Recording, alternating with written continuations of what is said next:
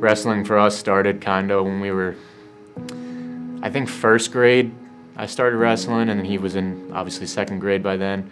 And we were, I'm going to be honest with you, I wasn't very good when I was little.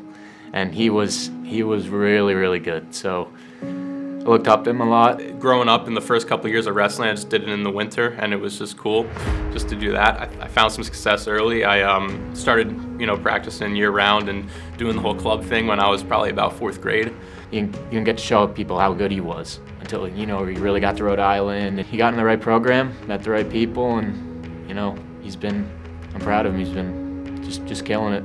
We had talks about it as far as, maybe I go up a weight class, maybe Matthew stays at 65, or maybe I try to go down to 57. That was when it first, hit me, and I was like, we could, be wrestling, at this time next year. At the end of the day, whatever happens there's a lot more to our friendship, our brotherhood than wrestling. It's tough on my parents because, we're both their kids, and they know how close we are, and they know that, we do pretty much everything together. I don't think my mom likes to talk about it too much and bring a lot of light to it. I think she likes to let us do our own thing, and same with my dad.